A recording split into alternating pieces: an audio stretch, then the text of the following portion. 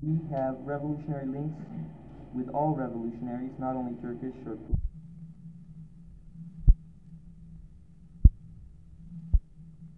many of our units from Europe have arrived here in Beirut. Now against Turkish diplomats and Turkish institutions throughout the world is sufficient would be headquarters in Lebanon.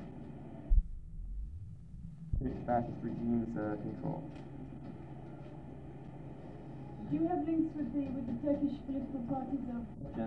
I'll read the statement in the past, Carter struggled against revolutionaries in the name of human rights. Today, through the Rogers Plan under the regime of Ronald Reagan, there has opened a direct front against the so-called terrorists.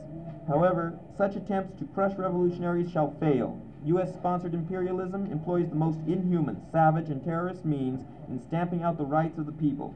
Today, as in the past, they back Turkish fascism, which every day openly organizes massacres. We are a people with a culture, history, and traditions. The time has come that the world should realize our legitimacy and stand in solidarity with our cause.